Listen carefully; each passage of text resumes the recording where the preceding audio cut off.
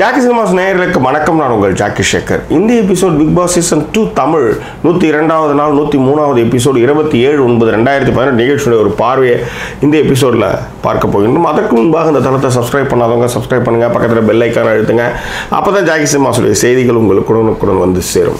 Jackie cinemas நேயர்களுக்கு வணக்கம். Voice over signing in. நேற்றைய இன்ஸ்டா போலுக்கான கேள்வி என்னென்னா, லைட்ஸ் ஆஃப் பண்ண பிறகும் வந்து ஐஸ்வர்யா மைக் மாறிட்டு அவங்க வந்து பேசிக்கிட்டு இருந்தது வந்து இயல்பாக நடந்துச்சா இல்லை நடிப்பா அப்படின்னு சொல்லி கேட்டிருந்தோம். இயல்பாக நடந்தது அப்படின்னு சொல்லிட்டு 31% சொல்லியிருக்காங்க, நடிப்பு அப்படின்னு சொல்லிட்டு 68% சொல்லியிருக்காங்க. மக்கள் ரொம்ப தெளிவாகவே இருக்கின்றார்கள். மிக்க நன்றி. ஸோ இன்ஸ்டா போல் ஆப் பற்றி ஒரு விஷயம் சொல்லி ஆகணும். புதன்கிழமை அறிவிக்க வேண்டிய வெற்றியாளர் வந்து வரும் வெள்ளிக்கிழமை இரவு வந்து அறிவிக்கப்படும். அதே மாதிரி ஞாயிற்றுக்கிழமை கிராண்ட் ஃபைனல் அப்போ ஒரு வெற்றியாளர் அறிவிக்க போகிறோம்.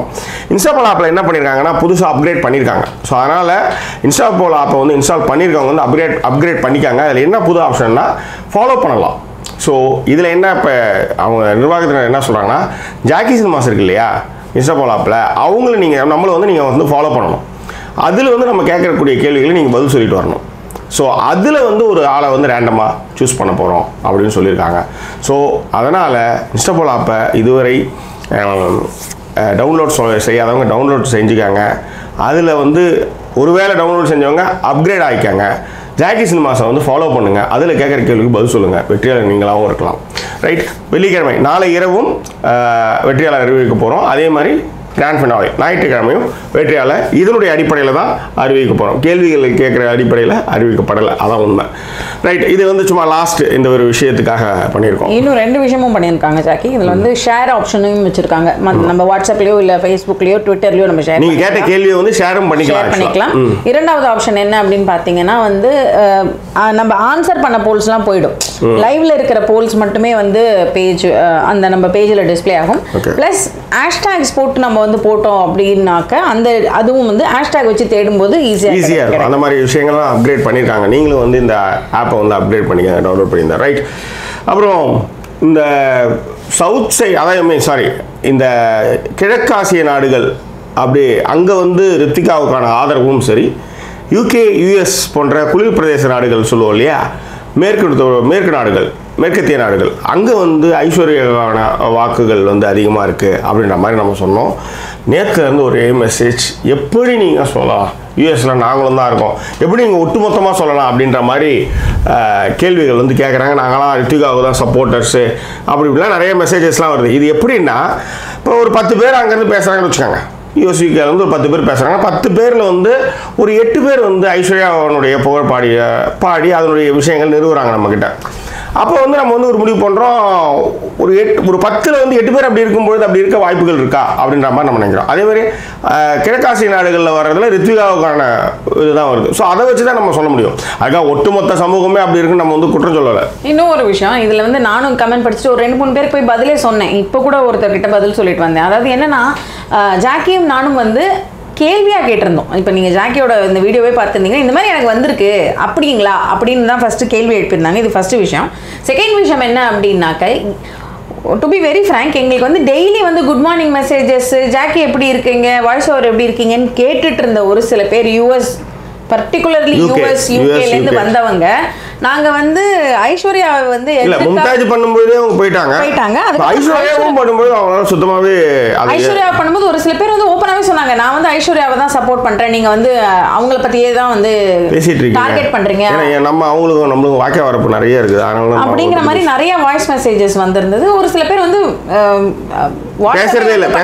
பேசுறதே இல்லை. ஸோ அதன் மூலமாக தான் நாங்கள் வந்து இப்படி ஒரு மைண்ட் செட் இருக்குது, இது உண்மையா அப்படிங்கிற மாதிரி கேட்டோம். ஏன்னா அவங்க கிட்ட நாங்கள் பேசும்போது என் ஃப்ரெண்ட்ஸ் எல்லாமும் நான் வந்து ஐஸ்வர்யா தான், ஷீ இஸ் வெரி போல்டு, நாங்களாம் ஐஸ்வர்யாவை தான் சப்போர்ட் பண்ணுறோம் அப்படிங்கிறதையும் சொன்னாங்க. இன்னொன்று சொன்னாங்க, அது ரொம்ப அழகாக இருக்குது அந்த பொண்ணு சிரிச்சாலே ஒரு அழகு இருக்குது, அதுவாக இருக்குதுன்னு திரும்ப அதே பல்லவிலாம் என்கிட்ட பாட ஆரம்பிச்சவங்களும் நிறையா இருக்காங்க. இது நாட் ஓன்லி 1 பேர் 2 பேர் வந்து பேசுகிறது நிறுத்திட்டாங்கன்றதுக்காகலாம் நான் வந்து இதை வந்து ஆக்சுவலாக நான் இந்த கேள்விகளை எழுப்பலை. இது வந்து ஒரு 10 பேர்கிட்ட வந்து பேசிகிட்டு இருக்கவங்களே அந்த மாதிரி பேச ஆரம்பிச்சதும் இதில் ஒரு காரணம், அந்த கேள்வி எழுப்புறதுக்கு. ஸோ அதற்கான உங்களுடைய எதிர்வினைகளும் சரி, அதற்கான உங்களுடைய பதில்களும் சரி நான் வரவேற்கின்றேன். ரொம்ப சந்தோஷம். ரைட்.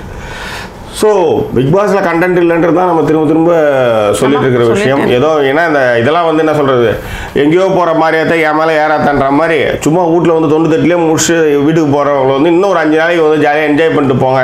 இன்றைக்கி ஜனனி அதை சொன்னாங்க, நம்மளுக்கு வந்து இது எக்ஸ்ட்ரா டேஸாக இருக்குது, இது நாம் வந்து கொஞ்சம் ரிலாக்ஸாக வந்து அனுபவிச்சுட்டு போகணுன்றதுக்காக நம்மளுக்கு வந்து இந்த வாய்ப்பு கொடுத்துருக்காரு பிக் பாஸ் அப்படின்ற மாதிரி அதை வந்து அவங்க சொல்லிட்டு இருந்தாங்க.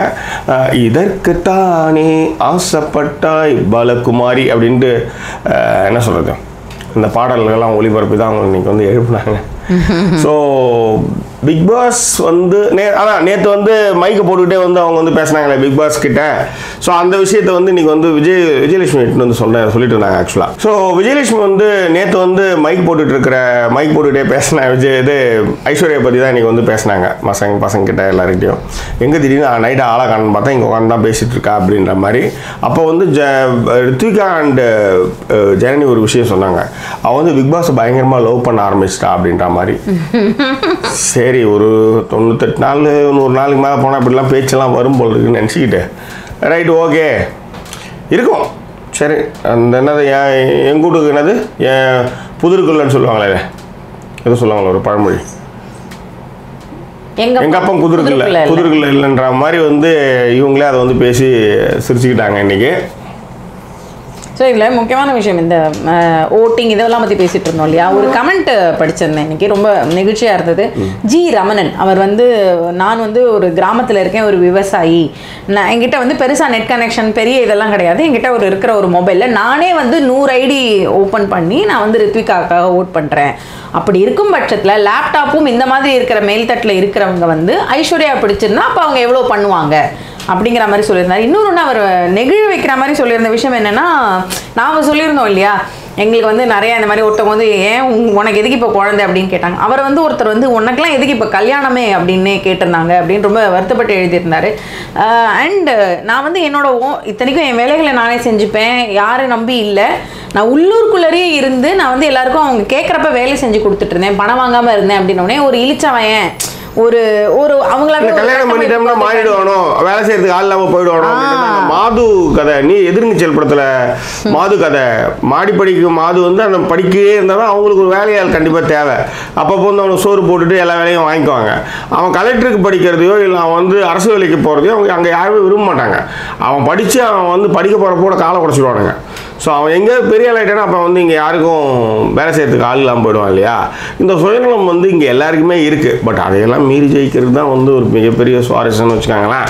ஏன்னா அதில் வந்து நீங்கள் கண்டிப்பாக ஜெயிச்சிருக்கீங்க ரமணன் சார். ஏன்னா வந்து காதல் திருமணம் முடிச்சிருக்கீங்க, அதே ஊரில் இருக்கேங்கிறீங்க, உங்களுக்கு பிடிச்ச ஒரு வேலையை செய்கிறீங்க, இதை விட வேற என்ன பெரிய ஜெயிப்பு இருக்க முடியும் அப்படிங்கிறது என்னுடைய பர்சனல் கருத்து. Just wanted to share with you. Yeah, thank you so much for this comment, share this comment. Okay, so அதுக்கு பிறகு வந்து இந்த மாதிரியான பேச்சுக்கள் அவங்க நடுவில் இன்னொரு விஷயம் சொல்லணும் அப்படின்னு இப்போ எப்படி வந்து ஐஸ்வர்யா வந்து இவங்க இருக்கார் இல்லையா, பிக் பாஸை வந்து ஒரு கற்பனையில் வச்சு காதலிச்சிருந்தாரு. ஜாக்கிக்கு ஒரு காதல் உண்டு. என்ன அப்படின்னா, இந்த ஒரு படத்தில் வந்து முடி பெருசாக இருக்கும் ஒரு பொண்ணுக்கு, அந்த பொண்ணை வந்து இவர் வந்து ரொம்ப வந்து அவருக்கு பிடிக்கும் அப்படின்னு சொல்லிட்டு இருப்பாரு. ஒரு பொண்ணு, அந்த பொண்ணோட தான் வந்து அந்த பொண்ணோட வந்து என் லைஃபாகவே ஒரு 4-5 இதில் வந்து யோசிச்சு வச்சுருந்தேன்.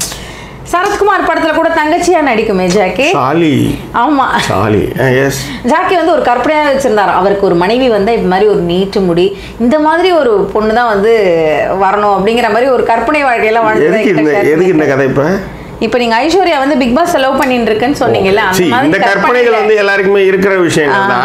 நான் ஒரு பிம்பத்தை வந்து நான் லவ் பண்ணேன். அதாவது வந்து செம்பருத்தி வசந்த கால பறவை அந்த படம் பேரு. அந்த படத்தை நான் 5 வாட்டி பார்த்தேன். ஏன் பார்த்தேன்னு எனக்கு தெரியவே இல்லை. அப்புறம் யோசிச்சு பார்த்தோம்னா உண்மையை ஒத்துக்கணும், ஷாலிகா அந்த படத்தை பார்த்தேன்.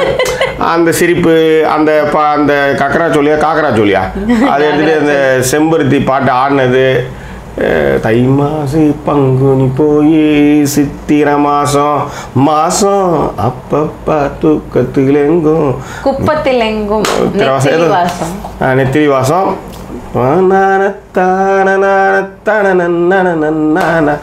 அது மாதிரி நிறைய பாடல்கள் எல்லாம் 5 வாட்டி பார்த்த படங்க அது பிகாஸ் ஆஃப் ஷாலி.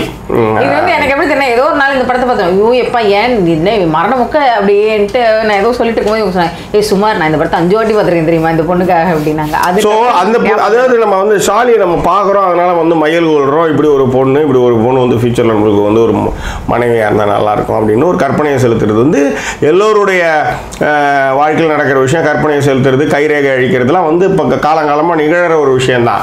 ஆனால் என்னென்னா ஒரு குரல் வர்றதை வந்து ஒருத்தவங்க வந்து லவ் பண்ணுறாங்க அப்படின்றது அந்த ஹவுஸ்மேட்ஸே ஒத்துக்கிறாங்க அப்படின்னும் பொழுது அது கொஞ்சம் என்ன சொல்கிறது, கொஞ்சம் எக்ஸ்ட்ராடனரியாக இருந்தாலும் கூட நாமளும் இந்த மாதிரியான வாழ்க்கையில் இந்த மாதிரியான விஷயங்களை நம்ம சந்திச்சிருக்கோம். மிக முக்கியமாக குரல்கள் ஃபோனில் மட்டுமே பேசுவாங்க, அந்த குரல் ரொம்ப பிடிச்சிருக்கும், அவங்க முகத்தை நம்ம பார்த்துருக்க மாட்டோம், ஆனால் அவங்களுக்கு ரொம்ப பிடிக்கும், அந்த குரலை வந்து நம்ம ரசிக்க ஆரம்பிப்போம். ஹர் அப்படின்னு ஒரு படம் ஃபில்ம், இதை பேஸ்டு பண்ணி தான் வந்து அந்த குரலை மட்டுமே ரசித்து வாழக்கூடிய ஒருத்தனுடைய கதை தான் இந்த படம். ஸோ அந்த மாதிரி குரலை மட்டுமே ரசிக்கின்ற ஆட்கள் நம்மள நிறைய பேர் இருக்கிறோம் பார்க்காட்டாலும். ஸோ இன்ஃபேக்ட் ரஜினி கூட ஒரு படத்தில் வந்து ஒரு டேப் ரெக்கார்டு வச்சு சுற்றிட்டே இருப்பார் தெரியுமா, சிங்கப்பூரில் போயிட்டு இளமை ஊஞ்சல் அடிக்கிறது. இல்லை இளமை ஊஞ்சல் அடிக்கிறது இல்லை, சாரி இளமை ஊஞ்சல் அடிக்கிறது இல்லை, சம்போ சிவ சம்போ நினைத்தாலே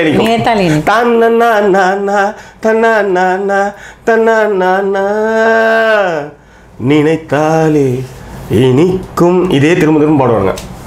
ஸோ அதே தான் இதில் இப்போ கூட வருது, இதயம்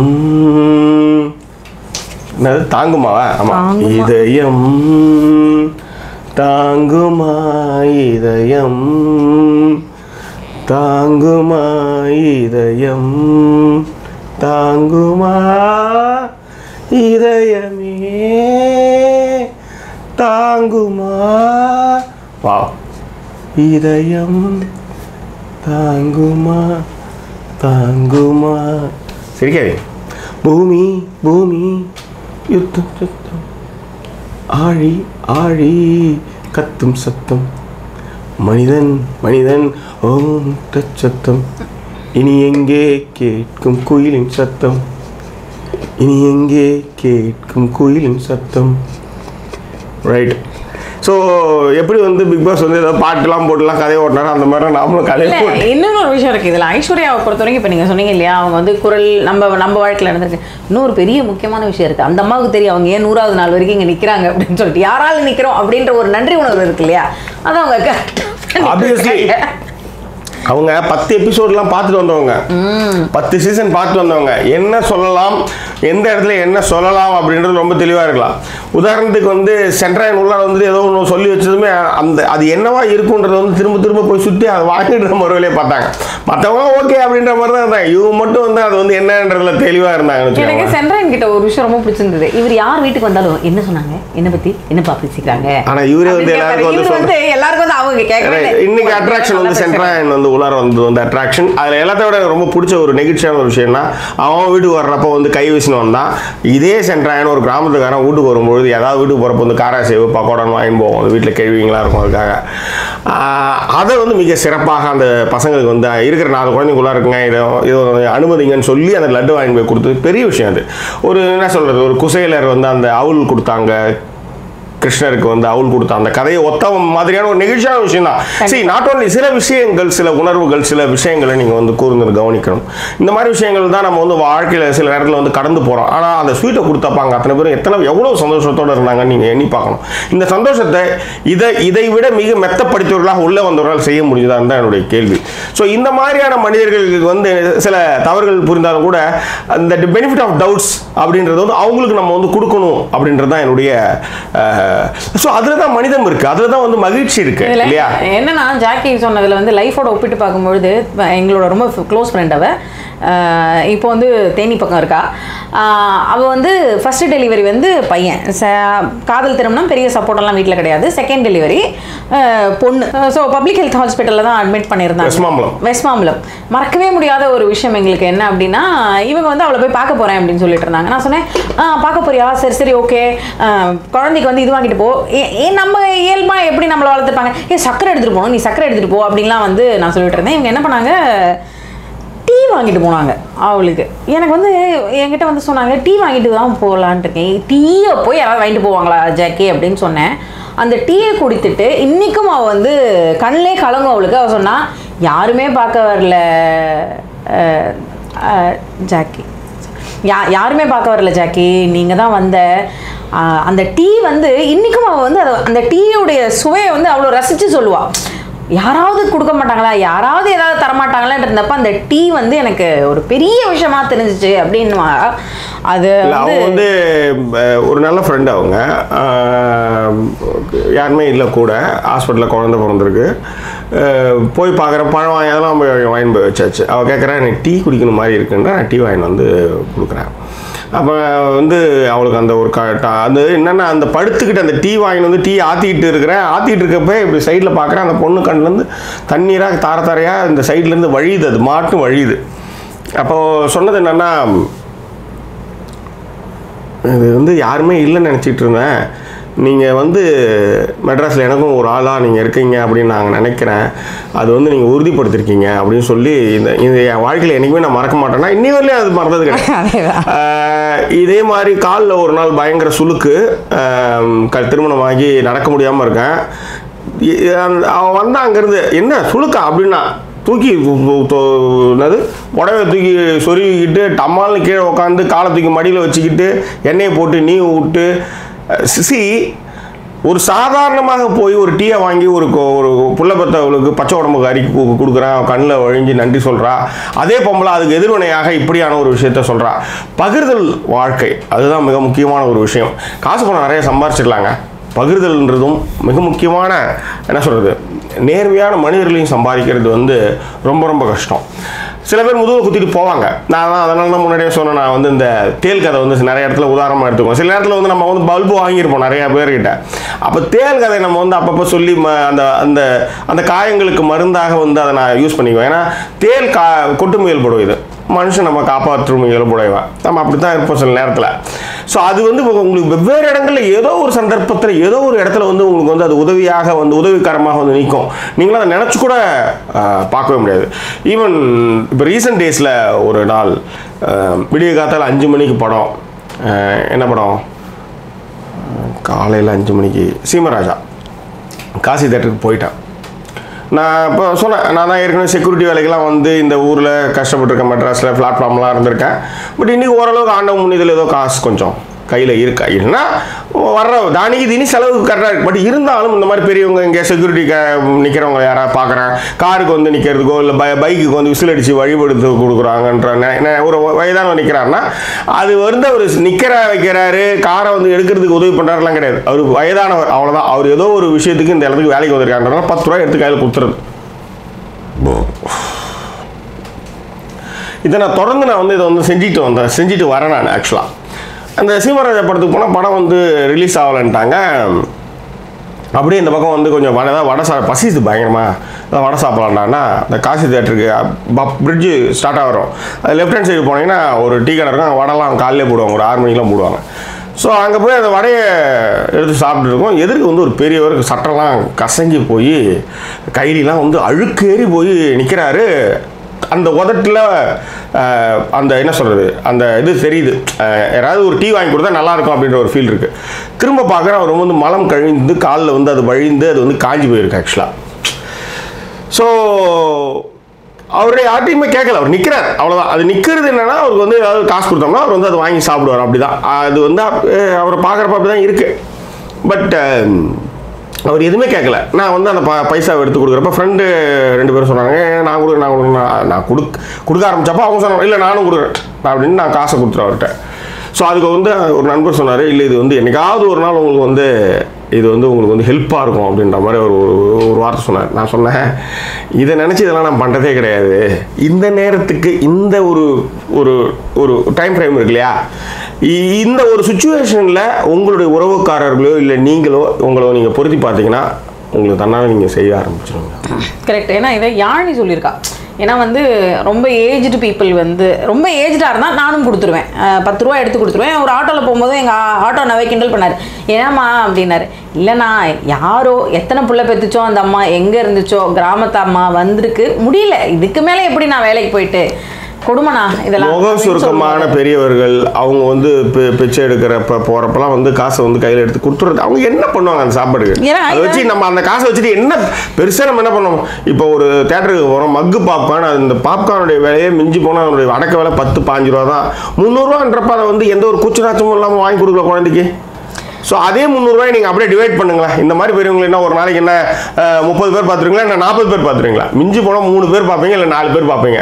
இந்த 40 ரூபாயில 50 ரூபாயோ ஒரு நாளைக்கு செலவு பண்ணுறதுல என்ன பெருசாக நீங்கள் வந்து சேர்த்து வச்சுக்க போகிறீங்க? அதே மாதிரி இந்த காய்கறிக்காரவங்க, வயசானவங்க, பூ விற்கிறவங்க, இவங்ககிட்டலாம் நாங்கள் வந்து அப்படியே காசை கையில் கொடுத்துருவோம். என்ன கேட்குறாங்களோ அங்கே அந்த என்ன சொல்கிறது, அந்த பேரமே கிடையாது. நீங்கள் இந்த பேரங்களே பண்ணாத நீங்கள் பண்ணும்பொழுதே, இப்போ ஒன்றும் இல்லை, மயிலாப்பூரில் அந்த கோயிலுக்கு பின்னாடி குளம் இருக்கு இல்லையா, கிழக்கு குளக்கரை ரோடு, அது கோயிலை ஒட்டியே குளத்துக்கும் கோயிலுக்கும் நடுவுக்குள்ள ஒரு ரோடு போகும். அதில் வந்து நீங்கள் வந்து அந்த நகைக்கடை ரோட்லேருந்து உள்ளார போனீங்கன்னா லாஸ்ட்டில் போனீங்களே ஒரு வயசான ஒரு ஆயா வந்து எலுமிச்சம்பழம் அவங்க கிட்ட தான் ரெகுலராக வாங்குவாங்க. என்ன காசு கேட்குதோ அவன் கொடுக்க ஆரம்பிச்சது போய். இப்போ நாங்கள் போனாலே எலுமிச்சம்பழம் வந்து அது எல்லாருக்கும் 3 பழம் வந்து 10 ரூபான்னா எங்களுக்கு வந்து 8 பழம் போடும், 10 பழம் போடும். அதுதான் நான் வந்து அவங்கள்ட்ட சொல்லிடுவேன், எனக்கு 10 ரூபாய்க்கு 20 ரூபாய்க்கு நீங்கள் போட்டுருங்கம்மா, நீங்கள் பார்த்து போட்டுங்க அப்படின்னு சொல்லிட்டு பக்கத்துலேயே ஒருத்தர் சோளம் வைப்பார், அவர்கிட்ட போய் சோளம் வாங்க ஆரம்பிச்சிருவேன். அந்த அம்மா வந்து யாராவது இருந்தாங்கன்னு வச்சுக்கோங்களேன், கஸ்டமர் இருந்தால் நம்மள ஒரு மாதிரி முறைப்பாங்க. பார்த்துட்டு 3 பழம் 10 ரூபான்னு சொல்லியிருக்கேன்ல அப்படின்வாங்க. சரிம்மா நீங்களே பார்த்து கவரில் போட்டு வச்சுருங்க, நான் வந்துடுறேன் அப்படின்னா அந்த கவரில் வந்து எலுமிச்சம்பழம் இருக்கும். நான் கேட்டிருக்கவே மாட்டேன், அதுலேயே வந்து புதினா இருக்கும், அதுக்கப்புறம் வந்து கருவேப்பிலை எல்லாம் வச்சுருவாங்க. அவங்க கேட்பாங்க எலுமிச்சம்பழத்துக்கான பைசா பார்த்தாலே நமக்கு தெரியும். 20 ரூபாய்க்கு எலுமிச்சம்பழம் போட்டிருப்பாங்க. 20 ரூபா கொடு அப்படின்வாங்க. என்ன போட்டிருக்கீங்க அப்படின்னா எல்லாம் வச்சுட்டேன், 20 ரூபா கொடு. அப்போ நம்ம 30 ரூபா கொடுப்போம். ஸோ இதுதான் அங்கே இருக்கிற பண்டல். ஸோ இதுதான் வந்து அந்த பகிர்தலே வாழ்க்கை அப்படின்றது. அது உணர்த்துற ஒரு விஷயம். நிறைய லைஃப் கற்றுக் கொடுத்ததுங்க. இதெல்லாம் வந்து சும்மாலாம் உடனே பகிர்தலே வாழ்க்கை அப்படின்லாம் பெருசாலாம் வந்ததில்லை. நிறையா வந்து லைஃப்பில் நமக்கு அந்த மாதிரி நிறைய பேர் பகிர்ந்து கொடுத்துருக்காங்க.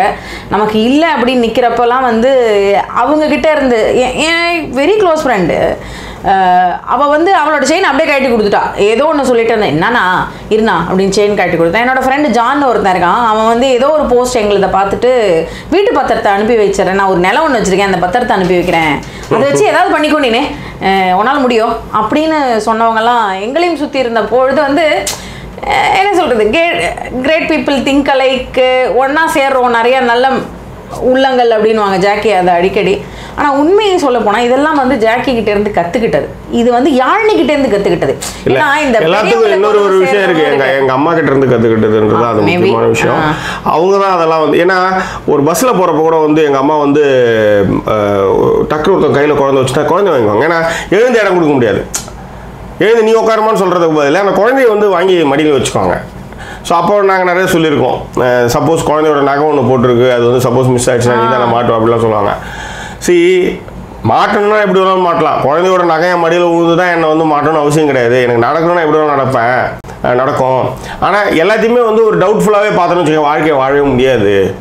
ஸோ அதனால் ஒரு 4 குழந்தைய பெற்று அதுங்களை பஸ்ஸில் இழுத்து நான் அலைஞ்சிக்கிட்டு இருக்கிறப்ப யாராவது அந்த குழந்தைய கையில் வாங்கி வச்சுக்க மாட்டாங்களா அப்படின்னு நினச்ச கணங்கள்லாம் இருக்குது. அப்போ அது மாதிரிலாம் செஞ்சுருக்காங்க. அந்த மாதிரி விஷயத்த நான் திரும்ப செய்கிறேன் அப்படின்வாங்க. ஸோ நான் எப்பயுமே சொல்கிறது தான், நல்ல விஷயங்களை உடன் பாராட்டிக்கிட்டே இருக்கணும். அப்போ தான் நிறைய நல்ல விஷயங்கள் நடக்கும் அப்படின்றது. நம்ம எந்த சப்ஜெக்ட்லேருந்து இதில் போனது கொஞ்சம் சொல்ல முடியுமா? சென்ட்ராயன் வந்து லட்டு வாங்கினதுல கிராமத்து தனத்தை வெளிப்படுத்தின அந்த ஒரு விஷயம் பகிர்தலே வாழ்க்கை, அதுதான் மிக சிறப்பான ஒரு தருணம்னு கூட சொல்லுவேன். சென்ட்ராயன் அந்த லட்டு வாங்கி வந்து அந்த கொடுத்த அந்த கணம் தான் என்னை பொறுத்தவரையிலும் அந்த வீட்டினுடைய இன்றைய எபிசோடினுடைய சிறப்பான தருணம் அப்படின்னு நான் சொல்லுவேன். ஏன்னா எல்லாருமே கையை வீசிட்டு வரும்பொழுது அந்த உள்ளார ஒரு 4 பிள்ளைங்க இருக்குங்க அப்படின்னு வாங்கின்னு போகிறான் பார்த்தீங்களா, அதுதான் வந்து உண்மையான பாசம். அதே மாதிரி ஒரு என்ன சொல்கிறது, அந்த உள்ளார வந்த பொழுது அவர் வந்து என்ன பண்ணார்னா அப்படியே வேகமாக கடை யார்ட்டையும் பேசாமல் அவர் நடந்து போய் பாத்ரூம் கழுவுனது. அதில் எனக்கு அவர் போய் அங்கே போய் உடனே போய் பாத்ரூம் கழுவுனது எனக்கு உடன்பாடு இல்லை. பட் இருந்தாலும் அதை வந்து அவர் வந்து ஒரு என் வேலை என் இடம், ஏன்னா போகிறப்ப கூட வந்து அவர் அந்த இடத்துல தான் வந்து நின்று ஃபோட்டோலாம் எடுத்துக்கிட்டார் ஆக்சுவலாக. ஸோ ஒரு சில வீடுகளில் வந்து உங்களுக்கு சில விஷயங்கள் பிடித்த இடமா இருக்கும். அவரை பொறுத்தவரை அந்த இடம் பிடிச்சிருக்கு, அவரால் அவர் வந்து விஷயத்த பண்ணார். அது வந்து எல்லார்ட்டையும் யார்ட்டையுமே பேசாமல் போனது கொண்டது வந்து எல்லாருக்குமே வந்து ஒரு மாதிரி ஒரு கட்டத்தில் காண்டாவே ஆயிடுச்சு. ஏன்னா ஜனங்கள்லாம் வந்து என்ன நீ ரொம்ப அலட்டுற அப்படி இப்படிலாம் வந்து பேச ஆரம்பிச்சிட்டாங்க ஆக்சுவலாக. ஸோ அப்படிலாம் வந்து சென்ட்ராயன் வந்து இது பண்ணிட்டு இருக்கப்ப ரித்விகா தான் திருத்தி ஓடியாந்து வந்து அந்த இலத்தை வந்து இலகுவாக்கினாங்க, கட்டி பிடிச்சாங்க. இன்னொன்று சென்ட்ராயன் வந்து முன்னாடி மாதிரி கட்டி பிடிக்கல, எல்லார்ட்டையும் கொஞ்சம் இயல்பாக அந்த ஹக்கை வந்து ஏற்றுக்கிட்டாரு. அது வந்து இன்றைய கவனித்த ஒரு விஷயம் அது. ஸோ அந்த உடையது இல்லையா, அந்த நட்பை உள்வாங்கி கொண்டு அந்த பயத்திலிருந்து வெளிவர ஒரு கிராமத்தானை வந்து கொஞ்சம் கொஞ்சமாக வெளிவர கிராமத்தானா இன்றைக்கி சென்ட்ராயனை பார்க்குறப்ப ரொம்ப மகிழ்ச்சியாக அது இருந்துச்சு.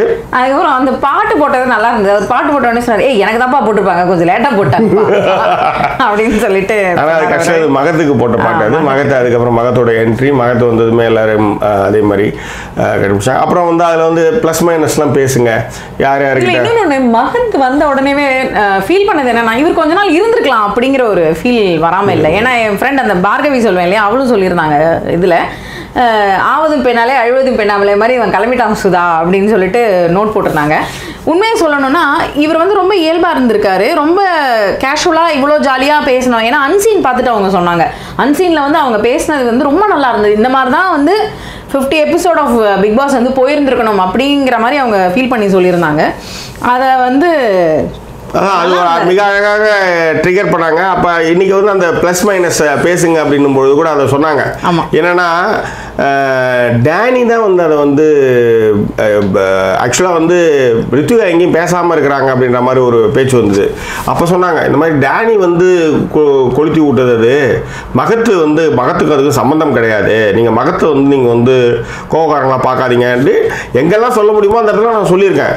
சின்ன சின்ன விஷயங்களுக்கு நான் பஞ்சாயத்துக்கு போய் நான் நின்னது கிடையாது. பெரிய பெரிய விஷயங்கள், அடிதடிகள், அந்த மாதிரி விஷயங்களில் என்னுடைய கருத்தையும் சரி, அதில் இருக்கிற நுவான்சஸும் சரி, அதில் இருக்கிற உண்மை நிலைகளையும் நான் வந்து சொல்லியிருக்கிறேன் அப்படின்றத ரித்விகா வந்து அந்த கேள்விகளுக்கு பதிலாக சொன்னாங்க. இது வந்து இந்த டாஸ்க் என்னன்னா அப்படியே போயிட்டு வந்து ப்ளீஸ் இன்னொன்று நீங்கள் சொன்னதை வந்து மகத் வந்து சென்ட்ராயன் வந்து கரெக்டாக சொன்னார். ஏய் ஒரு வாட்டி என்கிட்ட வந்து டேய் நம்ம ஜெயிக்கணும்டா சொல்லிட்டு ஒரு தடவை நீதாண்டா என்ன வேணா வந்து அதுக்கு பதிலே இல்லை மகத்துக்கிட்ட. ஆனால் வந்து அதை வந்து திரும்ப எல்லா எபிசோடும் பார்க்குறப்ப என்ன பண்ணியிருக்கோன்னு பார்க்கும்பொழுது, டேய் நானாவது ஒன்னதாண்டா ஒரே ஒரு வாட்டி தாண்டா உன்னை வந்து எவிக்ஷன் பண்ண, நீ வந்து ஒரு வாட்டி நம்ம ஜெயிக்கணும்னு சொல்லிட்டு என்னை வந்து நாமினேட் பண்ணேன். என்னை வந்து ஒரு வாட்டி ஜெயிக்கணும் மச்சான் எனக்கு எல்லா வாட்டியுமே நாமினேட் பண்ணியிருக்கேன் ஆமா அப்படின்ற மாதிரி அது சொன்னது வந்து ரொம்ப நல்லா இருந்தது அது ஆக்சுவலி. அப்புறம் கிராண்ட் ஃபினாலே போனால் நீங்கள் எப்படி வந்து நடந்துக்குவீங்க அப்படின்ட்டு ஹவுஸ்மேட்ஸை வந்து சொன்னது வந்து ரொம்ப நல்லா இருந்தது. அது வந்து ரித்விகாவுக்கு சப்போர்ட் பண்ணணும்னு சொல்ல அவங்க பேசினது நிஜமாலுமே ரொம்ப நல்லா இருந்தது. ஆஸ் யூஷுவல் ஐஸ்வர்யா வந்து அவங்களோட பாய் ஃப்ரெண்டுக்கு வந்து ஐஸெல்லாம் வச்சுட்டாங்க. Big pass I love you, உங்களுக்கு தான் தேங்க்ஸு எல்லாம் சொல்லிட்டாங்க. அவங்க பிக் பாஸ்க்கு தேங்க்ஸே, தமிழ் மக்களுக்கே தேங்க்ஸு அப்படின்னாங்க. ஓட்டு வந்து 1 கோடிக்கு மேலே ரித்விகாவுக்கு வந்து போயிட்டுருக்கு சோஃபார். இவங்களுக்கு வந்து ஒரு 62 லட்சத்துக்கிட்ட போயிட்டுருக்கு. பஸ் பட் இந்த 62 லட்சம் இருக்குது பத்தியா, தட்ஸ் a good number. இந்த 60 லட்சம் குட் நம்பரோட இந்த மாதிரி ரித்விகாக்கு ஓட்டிங் போயிட்டு இருக்கு இல்லைங்களா. எங்களுக்கு வந்து இன்னைக்கு வந்து month end plus quarter close அப்படின்னு சொல்லுவாங்க.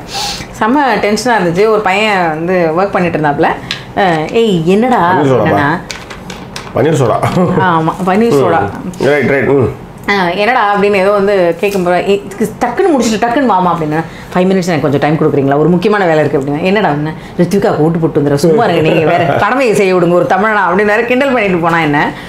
ஸோ இந்த இடத்துல தமிழ்நாடும் பொழுது ஒரு சில விஷயங்கள் நான் சொல்லணும்னு நினைக்கிறேன். இப்போ என்னுடைய ஊர் எதுன்னு கேட்டிங்கன்னா என்னுடைய நேட்டிவ் கடலூர் குத்தப்பாக்கம். இப்போ எங்கே இருக்கீங்கன்னா நான் வந்து ஆழ்வார்பேட்டில் இருக்கேன் ஆக்சுவலி. அப்போ இது இந்த டிரான்ஸ்ஃபர்மேஷன் யோசிச்சு பாருங்கள். எது இப்போ உங்கள் ஊர் தமிழ்நாடு, அப்போ திடீர்னு கர்நாடகா போனால், அப்போ திடீர்னு யூஎஸ் போனால், திடீர்னு யூகே போனோம், திடீர்னு whoever it is in the world, wherever it is in the world. அப்போ நம்ம எங்கே வந்து நம்ம வந்து இந்த மொழி சாதி மதம் இதெல்லாம் பார்க்குறோம், நம்ம பார்க்குறதே கிடையாது.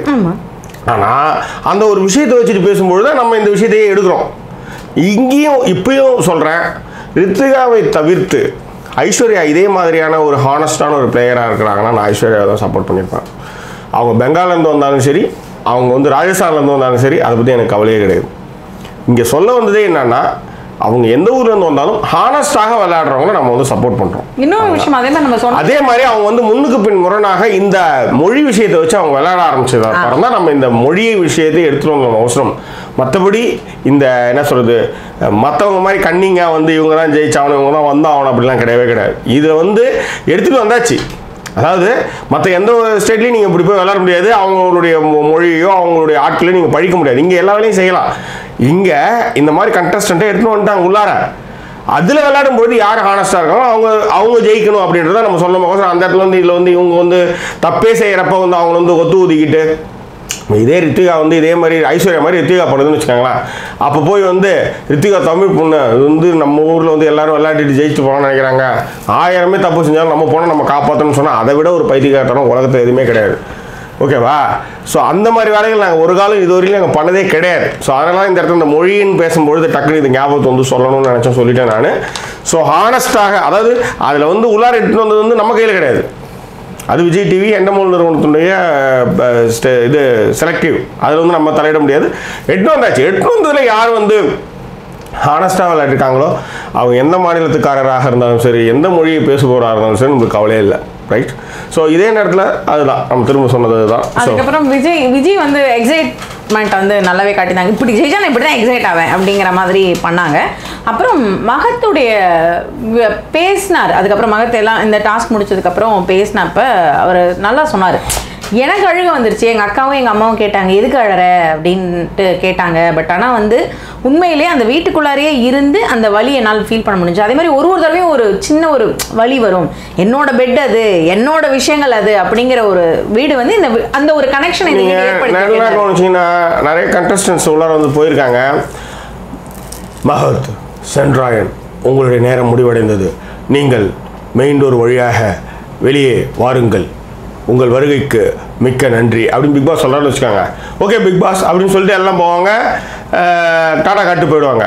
பட் இந்த வீட்டினுடைய மகத்துவத்தையும் இந்த வீட்டினுடைய உள்ளார இருந்துட்டு வெளியே போகிறப்ப பொதுமக்கள் கொடுக்குற ரியாக்ஷனையும் பார்த்த நித்யா, அவங்க வந்து செலிபிரிட்டி கிடையாது. நித்யா வந்து அவங்கள வந்து ஃபஸ்ட்டு வந்து வெளியே அனுப்புகிறாங்க. ஏன்னா அவங்க வந்து 2வது போன கண்டஸ்டன்ட் அவங்க நினைக்கிறேன். அப்போ அவங்க வெளியே போகிறாங்க. நீங்கள் போகணும்னு சொல்கிறாங்க. ஐயோ நான் போகவே மாட்டேன், நான் இந்த வீட்டில் தான் இருப்பேன் அப்படின்றது வந்து அந்த வீடு கொடுக்கக்கூடிய அந்த என்ன சொல்கிறது, அந்த கம்ஃபர்ட் ஜோன், அந்த சூழல், அதை மிஸ் பண்ண முடியாத விஷயம், அது கொடுத்த பெருமை. ஸோ அப்போ வந்து திஸ் இஸ் மை ஹவுஸ், இது என்னுடைய வீடு, இந்த பெட் என்னுது. ஸோ வீடு வந்து ரொம்ப ரொம்ப முக்கியமான விஷயம். அதனால தான் கௌதம் மேனன் படத்தில் பொண்ணுங்களை கவுக்கணும்னா வந்து பையன் என்ன சொல்லணும், என் வீட்டு என்னது என் வீட்டை பார் என்னை பிடிக்கும் அப்படின்னு ஒரு வந்து பாடுவார். எல்லாத்துலேயும் அந்த வீடு வந்து ரொம்ப மிக முக்கியமான ஒரு விஷயமா இருக்கும். என் வீட்டில் வந்து ஒரு பாகுபாடு கிடையாது, உன்னை மிக அழகாக அரவணைத்துக் கொள்ளும் அப்படின்ற மாதிரியான விஷயங்களாக அதில் வெளிப்படுத்துவாங்க. என் வீட்டை பார் என்னை பிடிக்கும். நல்ல வரி. அதாவது அடிக்கடி நான் வந்து கிண்டல் பண்ணுவோம். நானும் என் தம்பியும் கூட சொல்லுவேன் எங்கள் அம்மா கிட்ட, அது எந்து அந்த வீடு எந்து அப்படின்லாம் ஏதோ பேசும்போது சொல்லுவோம், அது வீடு நீயே வச்சுக்கோ, நாங்கள் வந்து அது வந்து அது இங்கிலீஷில் சொல்லி கிண்டல் பண்ணுவோம். அது வந்து ஹவுஸ், உன் ஹவுஸ் தான் வச்சுக்கோ, நாங்கள் அது ஹோமாக இருக்கிறப்ப தான் ரொம்ப லைக் பண்ணுவோம். It is materialistic. நாங்கள் அதை வந்து வீடாக மாற்றினோம் அப்படின்ற விஷயத்தை அடிக்கடி எங்கள் அம்மாட்ட சொல்லுவோம். அது இப்போ எங்களுக்கு வேணாம் வச்சுக்க அப்படின்னு சொல்லிட்டு கிண்டலாக சொல்லும் பொழுது அந்த வரி உண்மை இல்லை. It is not materialistic. When we are there we make Holmes அப்படிங்கிற மாதிரி அப்படியே பயங்கரமாக டயலாக்லாம் சொல்லுவோம். ரைட். ஸோ மகத் வந்து டாஸ்க்கு அதில் வந்து ரித்விகா அண்ட் ஜனனி இல்லை ரித்விகாவும் விஜயலட்சுமியும் ஜெயித்தாங்க. அவங்க மிக நேர்த்தியாக ஃபஸ்ட்லேருந்தே வந்து கரெக்டாக எடுத்து வந்தாங்க. அதனால் ரொப்பினாங்க. இது அலைஞ்சா மாதிரி டமால்னு தண்ணி ஊற்றி இதில் வேறு எதிர்க்கு வேறு அது கொஞ்சம் ட்ரெஸ்ஸை போட்டுட்டு இருக்கு, எதிர்க்க ஜனனிக்கு வேறு அடித்து அது இந்த இடத்துல கையை வச்சு எல்லாத்தையும் மறைச்சிக்கிட்டு தண்ணியை ஊற்றி எதை தண்ணியை ஊற்றுறதா இது தண்ணி ஊற்றுறத தடுக்குதான்னு தெரியாத ஒரு கொலாபரேஷன்லேயே அந்த பொண்ணு மகள்லேயே விடலை. இந்த வேறு எதிர்க்க வேறு வந்து மகத்து வேறு நின்று இருக்காப்புல. என்ன பண்ணே தெரியாமல் ஒரு மாதிரி இது ஆகி இது அலைஞ்சு போய் எல்லாத்தையும் அடிச்சு ஊற்றி கடைசியில் ரொப்பவே இல்லை. இதுதான் அந்த பொண்ணுக்கிட்ட இருக்கிற மிகப்பெரிய விஷயம். என்னன்னா நிதானமாக செயல்படுவதை விட எப்படியாவது ஜெயிச்சிடணும், எதையா போட்டு சீக்கிரம் போட்டு அப்போ இருந்துடணும், ஜெயிச்சிடணுன்றதான் நோக்கமாக இருக்கக்கூடாது. ஜெயிச்சுக்கிறோடைய போகிற வழி வந்து மிக சரியாக இருந்தால் மட்டும்தான் உங்களால் ஜெயிக்கவே முடியும். அது அங்கே இல்லை. அது எல்லா செயல்களும் அந்த பொண்ணு வந்து அதை உணர்த்திக்கிட்டே வருது. அது ரைட். ஸோ அதன் பிறகு வந்து என்னென்னா இந்த டாஸ்க்கு இந்த மாதிரி விஷயங்கள் இதெல்லாம் முடிஞ்சுது. அப்போ வந்து இந்த கேள்வி பதில்கள் நீங்கள் யார்கிட்ட என்ன மாதிரி கேள்விகள் கேட்கலாம் அந்த மாதிரியான விஷயங்கள்லாம் வரும்பொழுது ஜனனிக்கிட்ட வந்து ஒரு கேள்வியை வந்து ரித்விகா முன் வச்சாங்க. நீங்கள் எல்லோருடைய தவறுகளும் சொல்லும் பொழுது மகத் உங்களுடைய பெஸ்ட் ஃப்ரெண்டு. சி இன்னும் ஒன் திங், என்னுடைய ஃப்ரெண்டு வந்து யாஷிகா. ஆனால் இங்கே இருக்கிறவங்க நிறைய பேர் சொல்லும்போது யாருமே வந்து நம்பவே இல்லை. ஏன்னா அவங்க விளையாட்டை விளையாட வந்தாங்க, நான் என் விளையாட்டை விளையாட வந்தேன். பெஸ்ட்டு ஃப்ரெண்டுன்னு 2 பேரும் ஒன்றா சேர்ந்துருந்தாங்கன்னா அப்போ என்ன ஒன்றா நான் இந்த எவிக்ஷன் எனக்கு நான் எவிக்ஷன் அப்படின்னும்போது விட்டு கொடுக்குற மாதிரி வரும். யார் சொன்னாங்க? யாஷிகா, ரித்திகா சொன்னாங்க. ஓ, யாஷிகா வந்து அவங்களோட பெஸ்ட் ஃப்ரெண்ட் இல்லை, ஃப்ரெண்டு. ஓகே. ஸோ ஆனால் நாங்கள் தனித்தனியாக அந்த தடுப்பாட்டத்தை வந்து விளையாட ஆரம்பித்தோம். ஏன்னா நான் வந்து அப்புறம் ஃப்ரெண்டுன்னா அப்புறம் வந்து நீ உனக்கு நான் விட்டு கொடுக்கணும், எனக்கு நான் விட்டு கொடுக்கணும். நம்ம 2 பேரும் விளையாட வந்திருக்கோம். நீ தனியாக விளையாடுற, நான் தனியாக விளையாடுறேன். நிறைய பேருக்கு ஆச்சரியம். ஆனால் உங்களுடைய பெஸ்ட் ஃப்ரெண்டு மகத்து, நீங்கள் ஏன் வந்து பயஸ்டாக இருந்தீங்கன்ற மாதிரி சொல்லும்பொழுது அவங்க அதை ஒத்துக்கிட்டாங்க. ஜனனி வந்து ஒத்துக்கிட்டாங்க. எப்படின்னா தனிப்பட்ட முறையில் வந்து நான் அவங்ககிட்ட தப்புன்னு சொல்லிடுறோம். சபையில் வந்து அவன் எதிர்க்க வந்து நான் கண்டித்ததே கிடையாது. அதை நான் பண்ண பெரிய தப்பு. ஆக்சுவலாக ஒரு கட்டத்தில் லேட்டரே ஐ ரியலைஸ் பண்ணிவிட்டு அதுக்கப்புறம் வந்து நான் வந்து மகத்துக்கு வந்து நான் வந்து அட்வைஸ் பொது வெளியில் வந்து அட்வைஸ் பண்ண ஆரம்பித்தேன் அப்படின்றத அவங்க வந்து ஒத்துக்கிறாங்க. அது தப்பு தான், அப்படி பண்ணிடக்கூடாது அப்படின்ற மாதிரி அது முன் வச்சாங்க. அப்புறம் மும்தாஜ் பண்ணி காட்ட சொன்னாங்க 2 பேரும். மும்தாஜை வச்சு செஞ்சு ஆக்சுவலி நம்ம அதுதான் சொல்கிறோம். அவங்க வந்து ஒரு கட்டத்தில் வந்து நாம் எப்படி வந்து உணர்ந்து அவங்க வந்து போலித்தனமாக வந்து சில விஷயங்கள் பண்ணுறாங்கன்னு நம்ம உணர்ந்தோமோ அதையே வந்து அவங்களும் வந்து அங்கே இருக்கிற ஹவுஸ் மேட்ஸ்லாம் உணர்ந்ததுனால தான் அங்கே யாருக்கும் சொல்லி கொடுக்காம ஸ்கிரிப்ட்லேயே அது எல்லாமே வருது. ப்ளஸ் அன்சீனில் வந்து ஃபுல்லாக வந்து அவங்க எப்படி பண்ணாங்க, எப்படி வந்து இதை பற்றி நிறைய பேசியிருக்காங்க. நமக்கு வந்து மும்தாஜ் அந்த பிம்பம் விஷயங்கள் உடையக்கூடாதுங்கிறத காட்டலை. இல்லை அன்சீனில் அதான் பொதுவெளியில் வைக்கப்பட்டது தான், அதை தான் பேசிகிட்டு இருக்கோம். நான் சொல்கிறது 1 hour ப்ரோக்ராம் அது வரல. அதனால் நிறைய பேர் அதை பார்த்துட்டு வெறுமனே கம்பு சுற்றிட்டு இருக்காங்க ஆக்சுவலி. ஸோ இது ஒரு விஷயம் இருக்கு. இன்னொன்று நம்ம வந்து இன்னொரு விஷயத்தை வந்து மக்கள் குறிப்பிட்டு சொன்னாங்க. நான் வந்து அதாவது வைஷ்ணவையும் ஐஷும் பேசிகிட்டு இருக்காங்க கார்டன் ஏரியாவில். ஸோ கிராண்ட் ஃபினாலேயில் யார் போகிறது அப்படின்ற மாதிரி பேச்சு வரும்பொழுது ஐஷு சொல்கிறாங்க ரித்திகா போகட்டும்.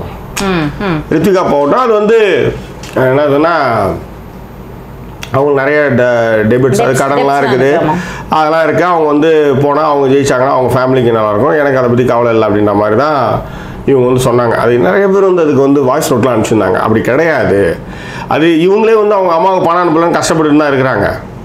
இவங்க வந்து இன்னொருத்தவங்கள்ட்ட வந்து அவங்க ஜெயிச்சுட்டு போட்டு அவங்க நிறைய கடன்லாம் அடிச்சுட்டு போட்டு இன்னும் விட்டு கொடுக்குற மாதிரி இவங்க வந்து இன்னும் ஒரு இடத்துக்கு வந்துட்டு நான் வந்து அந்த முன் ஜெயிச்சா ஜெயிக்கிட்டோம் அப்படின்னு ஒரு அதை சொல்லி நான் நல்ல பேர் எடுத்துணுன்றதுக்காக தான் அவங்க அப்படி சொல்கிறாங்க அப்படின்றதெல்லாம் வந்து கவனித்து நிறைய பேர் வந்து அதை வந்து அனுப்பிச்சிருந்தாங்க. இந்த இடத்துல வந்து நான் வந்து யார் எப்படி வந்து பெனிஃபிட் ஆஃப் டவுட்ஸை கொடுக்குறதுன்னு எனக்கு தெரியல. பட் அவங்க வந்து இவ்வளோ நாள் வந்து ஐஷை பார்த்துட்டு வந்தப்போ 10 சீசன்லாம் பார்த்துருக்காங்க. அவங்க இப்படி பேசுனா அது வந்து மக்கள்கிட்ட வந்து ஒரு தனக்கு வந்து ஒரு இமேஜ் ஏறுறதுக்காக அவங்க அப்படி பேசினாங்கன்றது இவங்க வந்து வாய்ஸ் நோட் மூலமாக வைக்கக்கூடிய ஒரு விஷயம். பட் என்னை பொறுத்தவரை இந்த இடத்துல நீங்கள் உங்களுடைய நிலைப்பாடு என்னன்னு கேட்டிங்கன்னா நான் வந்து 2 பக்கமும் இப்போ இதுக்கு ஒரு 50% சான்ஸ் இருக்குது, இப்படி ஒரு 50% சான்ஸ் இருக்குன்னு கூட நான் சொல்லிக்கிறேன் நான். பட் ஆனால் மிக கூர்மையாக கவனித்து இதெல்லாம் வந்து அனுப்புகிறாங்க. அவங்களுடைய குணத்துக்கு அப்படி சொல்ல வாய்ப்பே கிடையாது. ஆனால் தனக்கு ஓட்டு வராதுன்னு தெரியும், ரித்திகாவுக்கு தான் ஜெயிக்க போகிறாங்கன்னு தெரியும். ஆனால் ஜெயிப்பியே எப்படின்னா கொஞ்சம் விட்டு கொடுக்குற மாதிரி ஆடா போய நீ எடுத்துக்காய உனதான் கஷ்டமாக இருக்குல்ல நீ ஜெயிச்சுட்டு வாயா போய அப்படின்னு விட்டு கொடுக்குற மாதிரியான ஒரு மனோபாவத்தில் அவங்க பேசுறது வந்து எனக்கு சுத்தமாக பிடிக்கல. ஸோ அதுதான் ஐஷ் அப்படின்ற மாதிரிலாம் நிறைய பேர் வாய்ஸ் நோட்ஸ் சொன்னாங்க. அதை வந்து சொல்லியிருந்தாங்க. ஆக்சுவலாக பவ்யான்னு நினைக்கிறேன், ஐ திங்க் ஸோ. பெல்ஜியம்லேருந்து அந்த பொண்ணு வந்து வாய்ஸ் நோட் அனுப்பிச்சிருந்தாங்க. தேங்க்யூ பவ்யா. அப்புறம் அடுத்து வந்து இந்த 1 2 3 4ல நிற்க வைக்க சொன்னாங்க. அது சென்ட்ராயன் வந்து கரெக்டாக நிற்க வச்சாரு. என்னோட ஃபீல் மகத் வந்து சரி பிக் பாஸோட பிக் பாஸ் சொல்லு ஏம்பா அவனும் நீ ஏன் நிற்க வச்சா அது வந்து நல்லா நீ வந்து மாற்றி நிற்க வச்சாதான் கொஞ்சம் ஒரு மகத் மாற்றி நிற்க வச்சது கூட இல்லை ஜாக்கி. அவர் பேசும்பொழுது என்ன சொன்னாருன்னா வந்து இந்த இதெல்லாம் பேசுவாங்க இல்லையா, இந்த வீட்டில் வந்து தப்பு எல்லாரும் செஞ்சுருக்கோம், யாரும்லாம் தப்பு செய்யாமல் இல்லை, பட் ஆனால் பெருசாக வெளிப்படலை, நாங்கள் ஒன்றும் கொலை குத்தம் பண்ணலை, இங்கே யாரும் தப்பு தானே செஞ்சுட்டோம். இல்லை அது வெளியில் அவர் போய் அனுபவிச்ச விஷயம். ஆக்சுவலாக வெளியில் வந்து போகும்பொழுது கமல் வந்து சொல்லி கொடுத்த அனுப்பிச்சப்போ வந்து அவர் வந்து வெளியில் போய் கண்டிப்பாக அவருக்கு வந்து ஒரு நெகட்டிவ் வைப் இருந்திருக்கும். ஸோ அதை தான் வந்து இந்த இடத்துல வந்து அவர் வந்து வெளிப்படையாக சொல்லக்கூடிய, ஏன்னா அந்த இடத்துல தான் வந்து ஐஷு வந்து இப்போ அவங்க அந்த இடத்துல இருக்காங்க. அவங்க வெளியே போய் என்னெல்லாம் சந்திக்க போகிறாங்கன்னு தெரியல. ஏன்னா மக்கள் வந்து எல்லா இடத்துலையும் ஏன்னா என்ன சொல்கிறது மாதிரி லேப்டாப் வச்சு ஓட்டு போடுறவங்க மட்டுமே அவங்க போய் சந்திக்க போகிறதில்ல.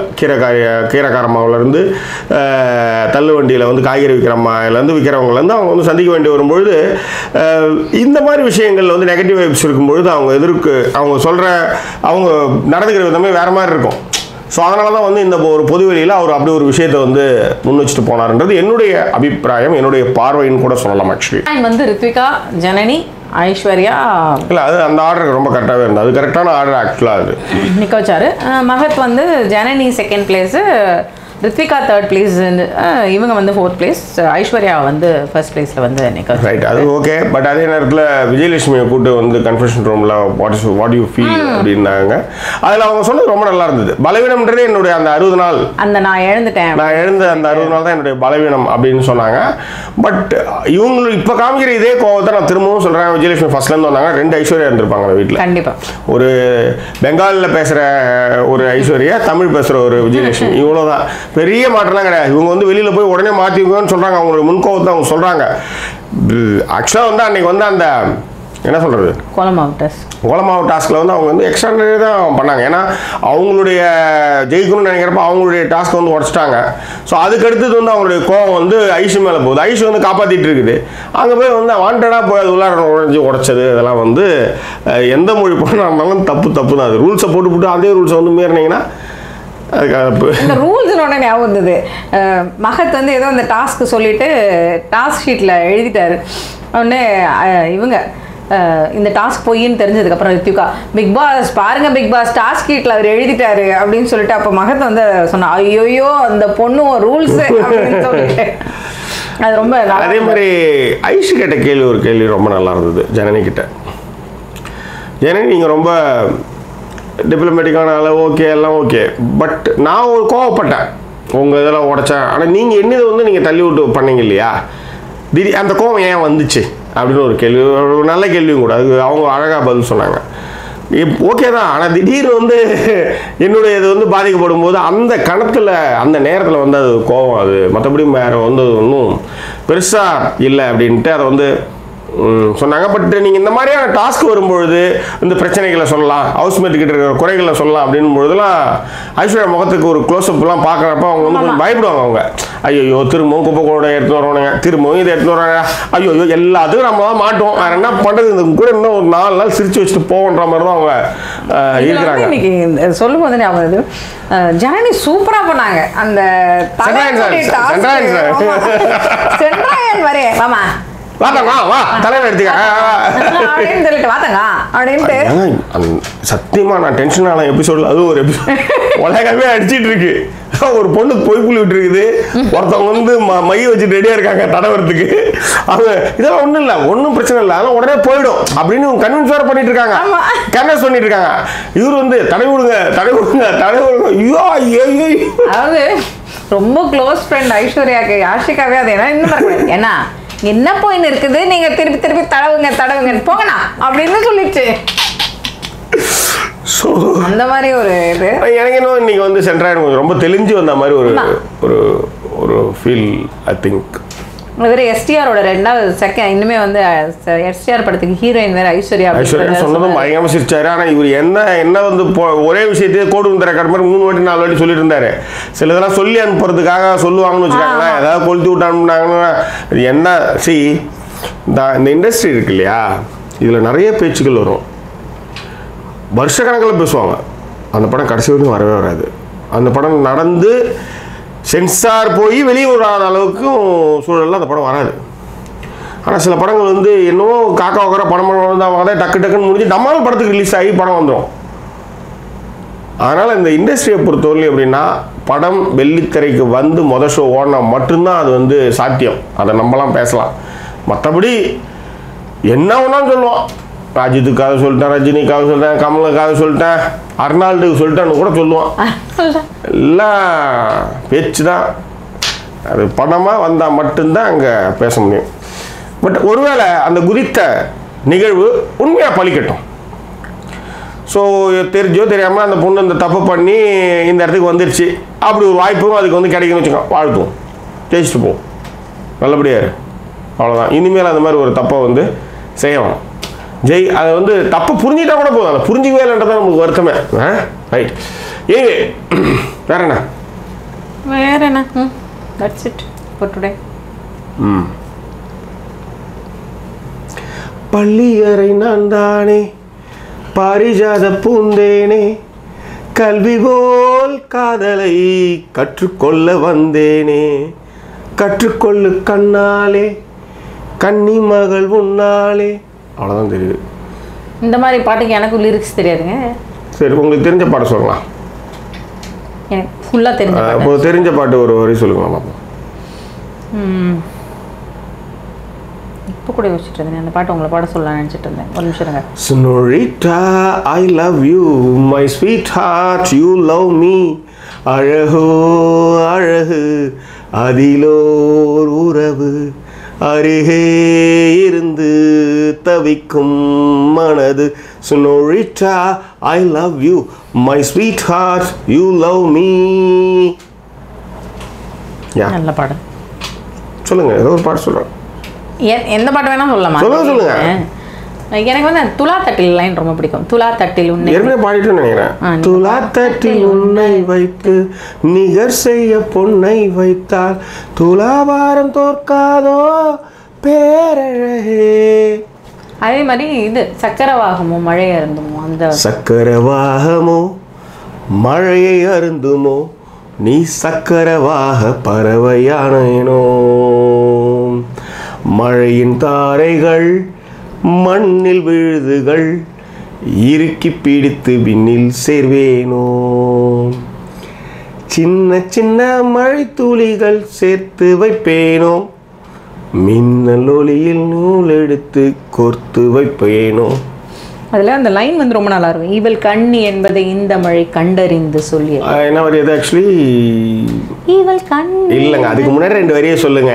கண்ணி பழிச்சு காட்டாதீங்க. அப்புறம் என்ன இவள் கண்ணி என்பது, அதுக்கு முன்னாடி 2 வரி இருக்குங்களா, அது சொல்லுங்க. இல்லை, மழை கவிதை கொண்டு வருது யாரும் கதவடைக்க வேண்டாம், ஒரு கருப்பு கொடி காட்டி யாரும் குடை விடிக்க வேண்டாம், இது தேவதையின் பரிசு யாரும் திரும்பி கொள்ள வேண்டாம், நடுச்சாலையிலே நனைய ஒருவர் சம்மதமும் வேண்டாம், இந்த மேகம் சுரந்த பாலில் ஏன் நனைய மறுக்கிறாய், நீ வாழ வந்த வாழ்வில் ஒரு பகுதி இழக்கின்றாய், நீ கண்கள் மூடி கரையும் போது மண்ணில் சொர்க்கம் ஏதுவாய், கண்கள் மூடி கரையும் போது மண்ணில் சொர்க்கம் ஏதுவாய். ஓ ஓ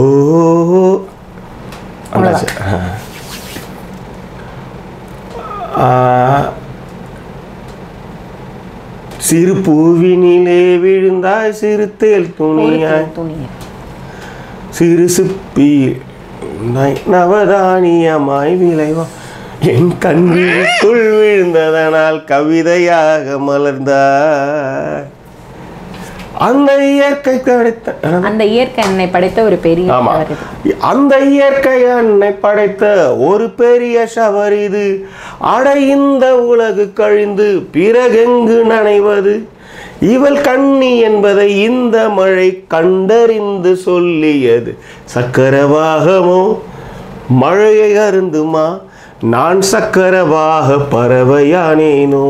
இந்த பாட்டு ஏன் ரொம்ப பிடிச்சிருக்குன்னா, டிக்ளேர் பண்ணிட்ட அப்புறம் அந்த பாட்டு நினைக்கிறேன். I think so. இது அப்புறம் வந்து 2 பேர் சரி ஓகே லவ் பண்ணுறோம், நம்ம வந்து கல்யாணம் பண்ணலாம் அப்படின்னு ஒரு முடிவு எடுத்த அப்புறம் அந்த பாடல் இது. தொட தொட எனவே வானவில் என்னை பூமிக்குள் அழைக்கின்ற மன்னவாயின் தூணி போ